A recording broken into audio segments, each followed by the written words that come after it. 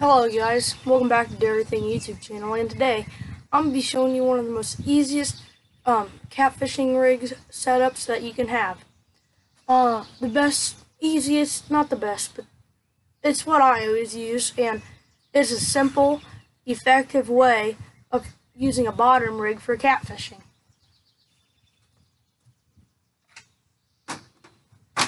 Here we are. This is one of the most easiest setups you can have. Now, I have this setup for river fishing. I have a flat weight on it. It's not an egg weight or anything. So you just slide it in, and I always keep the pointy side up. Then the next, you just have a swivel, simple swivel, and then I have I always use this is like a J hook, circle hook, kind of hybrid. It's called it's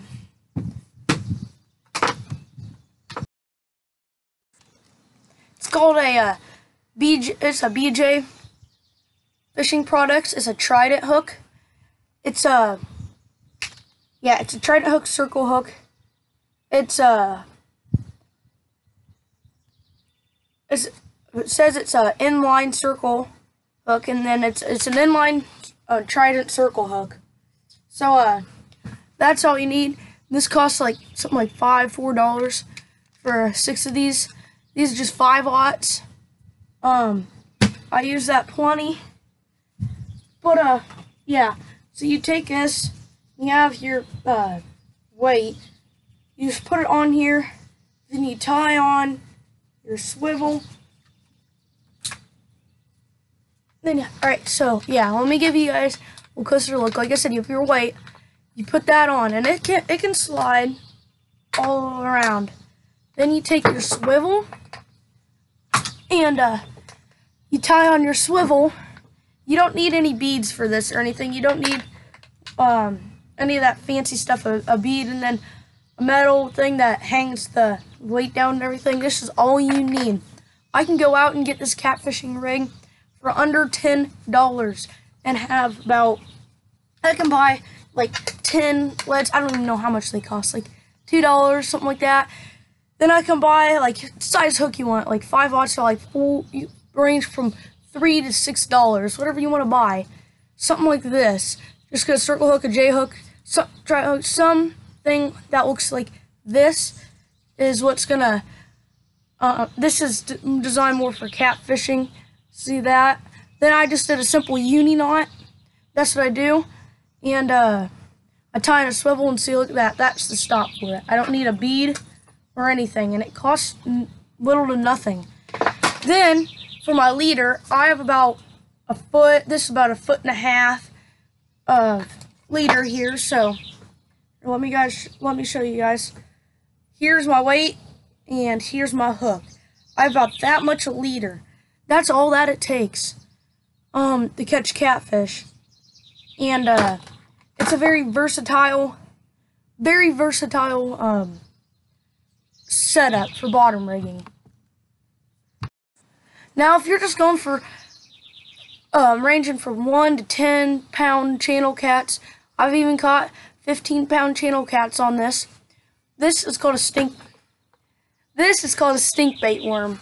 Now, yeah, you have a stink bait is a type of bait for catfishing, and it's like a cheese, and it comes in many different ranges. But you put it on just like a worm. That's why they call it a stink bait worm. You put it on, you just shove it on like this, and then plop it on, push it up the shank, and then boom, you have yourself a stink bait worm. And you put it in stink bait, it holds the stink bait on the hook, and you still have plenty of hook point exposed, so you don't have to worry about anything. So that's a great way of using a bottom rig. This is my most used fishing rig for catfishing I use. And all you need, you can go out and buy some of these for like $1 or something like that. I don't even know what they're worth anymore. Or you already can have, like, you can buy snells that are already set up and stuff. And you can even use some 1/0 hooks. It's just traditional hooks. These are made by Eagle Claw. Yeah, they're 1/0. They're 1/0. That's all it really says. There's 25 of these, and it didn't cost much. These are old. You can tell I've had them for a while.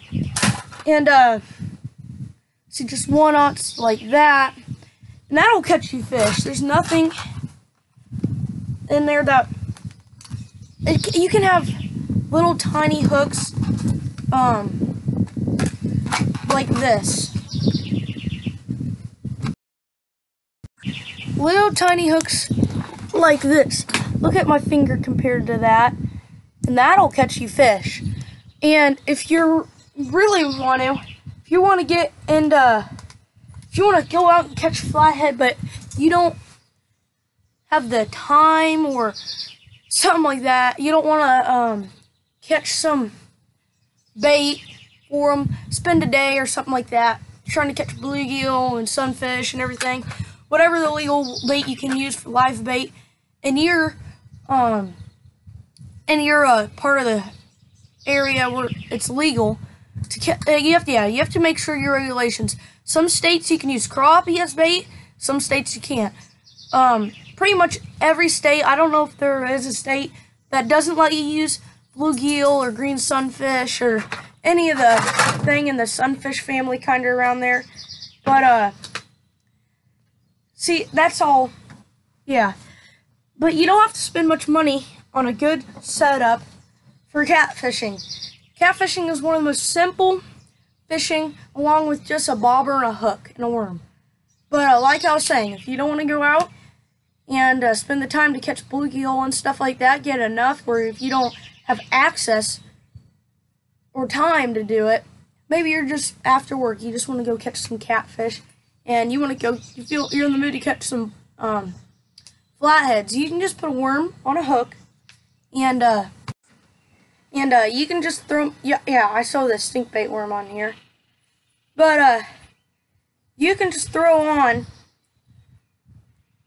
a worm, and on a bottom rig, on like a 5/0 or whatever it is that you use, just something like this, and throw a worm on there. A whole worm works the best. Night crawlers, you can buy them. I don't know if Eagle Claw sells them. I can't remember what brand I buy. It doesn't matter. Worms are worms. You can go dig up some worms. Big night crawlers, but I'm talking night crawlers. It's not a worm like you can, just a regular worm that you can dig up in your garden. But, like, you can still dig up night crawlers. But I'd prefer you use night crawlers for also a big hook like this. It just makes, just more pronounced, and that it's more for catfishing. You can catch channel cats, flatheads, blue cats. You can catch so much on a worm with a bottom rig for catfishing. And, you don't have to worry about it. It doesn't have to cost a lot of money. Next, you don't need an expensive fishing pole. Now, this one is a sweet catfishing pole. I would trust this fishing pole with up to 60, 70 pound flathead, blue cats, whatever. Any catfish that swims in North America, I could catch on this fishing pole. No problem. This is a Michelle, I mean, I always have a problem pronouncing its name. Whatever, you get the point. Mitchell, yeah, there we go. It's a Mitchell Avo cat, and it's perfect. It's the Mitchell Avo cat thing. Most of you might think when you first saw this fishing pole that it was a whisker seeker rod, and they do look a lot like whisker seekers. And, in my opinion, they handle a lot like whisker seekers. Now, have I ever handled one? No, but I've seen them in videos, and I've seen them online. I've seen what they do. And this does exactly what the whisker seeker rods do. And they look a lot like them, and they're a pretty good looking rod, in my opinion. But, yeah, I just have this, and, this is actually I like this rod, and for one thing also, it has bait caster eyes on it. That's almost like a bait caster eyes, and those are thick, hardy eyes. Those are kind of high, I don't know much about eyes, but those kind of look like a higher quality, something that doesn't cost as much. This rod's probably about a $50 rod, and that's all. I don't know. This rod's probably like a $50 rod. But, let me show you something. Okay, now this I bought at a flea market. The rod, not the reel. The rod also came with a reel, but I didn't like the reel. I switched it out for a Pen Senator 3/0. But I bought this for $10 with the reel, and there wasn't anything wrong with the reel. I didn't like it, and it just casted different. It was a trigger spin, but when you wanted it to cast, like most of them, you know, you pull up on the trigger and you let go when you want the line to feed out. You don't pull on it until when you let go. That's when the line feeds out. I don't know if that's how it was meant to be, but I've never seen anything like it. But this is a 7-footer, medium heavy action with a Pen Senator 3/0. This is my big cat stuff. This is what I'm going for when I'm having my big cats, because I got my big old. I've heard people using Pen Senator 3/0 shark fishing, but I like this rod. It has a stiffness to it. It has throughout a nice backbone with I wouldn't say sensitive tip, but sorry, that was a spammer. Yeah, but that's all there really is. I just want to talk about catfishing rigs and what you could get through them. But my dad actually gave me this reel, and I like it, but it does pretty good. It doesn't have any of the braking systems. You know, you have to break it with your thumb, or else you just cast it out and put your thumb on it right before it hits the water. It'll still be a rat's nest, because in the air, you know, like if you have a heavy weight, but you have your braking system on a regular, let's say a low profile reel, you know, you have your braking system and you have it turned down to, like, you're trying to cast jigs, like an 1/8 ounce jig, and you have it turned down to 1, the braking system, so you can cast. Well, and then you put on let's say you put on a 1 ounce lead on there and you cast it. It's gonna rat nest in the air. I don't know what you call it when you cast it in a rat nest before it hits the water. Like, you know, you cast it out and it's still going, but the reel itself, the spool, is spinning so fast that the jig, with the speed the jig's traveling at, isn't really pulling on the spool, so it just builds up and it can't feed the line out properly. If you guys have bait casters, I'm sure you know what I'm talking about. But there's also something else I want to show you guys. Well, alright, here we go. This is a medium action Quantum Strategy size 40 reel, and it's a 7-footer.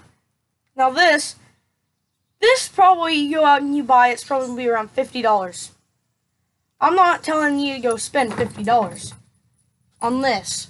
I'm just saying you can go out and you can go and buy like the whooping sticks or something like that, or you can go out and buy a $19 rod and reel combo, a medium action, like one of those cheap bass rods for, not for kids, but just a cheaper bass rod. I don't know, like you know, Zebco makes some reels like this, but they're blue and stuff like that. I don't know, but you get my point. Go and buy a spin caster like this for $19 or something like that. Not like this, but I'm saying a medium action. Go out and you can put on a,